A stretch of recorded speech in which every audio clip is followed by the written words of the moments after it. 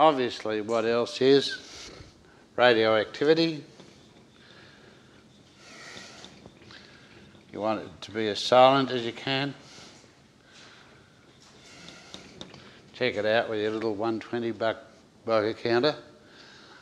I always wave it over the stuff for sale in the local supermarket because they bring all the cheese in from Europe that's highly radioactive, and almost all the vinegar is, unless it's locally made. So you're going along the supermarket shelves, what was that? You get this heavy count as you go past. You go back and just tell your clients not to buy cheese or whatever.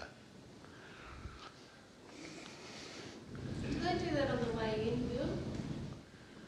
What? Do they make it radioactive on the way into the country? How come it's so radioactive? I think it's our government's way to control population. I think they inject it with waste from their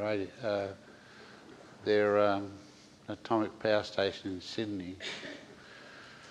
We won't let them bury it in our backyard, so they mix it up with our cheese and send it out through the supermarkets. Could it be the aftermath of Chernobyl? Chernobyl? Not really.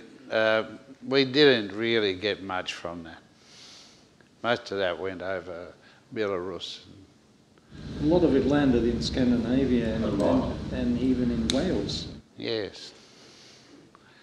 And Scotland. Went over to North America, which is very useful because they'd lost a lot of machines and apparatus down one of their deep test sites, and it was all they had to somehow pump all the air out of the test site to get their machinery out again. So here comes a Chernobyl cloud drifting across the northern hemisphere, and they waited till it got just about divided. This exhausted all the radioactive air out of the underground caverns, and it, made a really radioactive cloud, drifted over to Oregon, but the bastards got caught because in Oregon they took samples of it and they said, "This isn't Chernobyl stuff. This is American radioactivity." Yeah, and they caught them at it.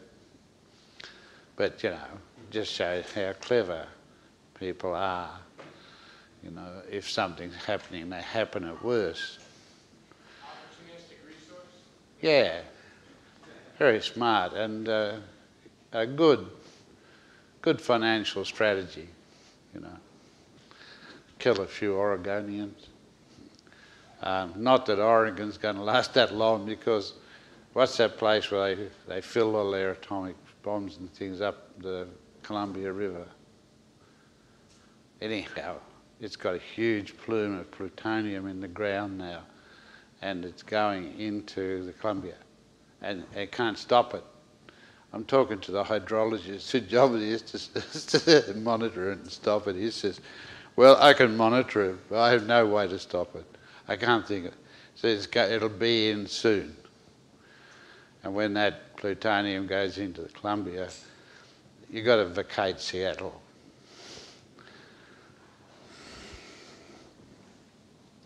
Right. So if you know that, and you've got a friend buying in Seattle, say, no plutonium coming down the creek any minute. Not Seattle, no.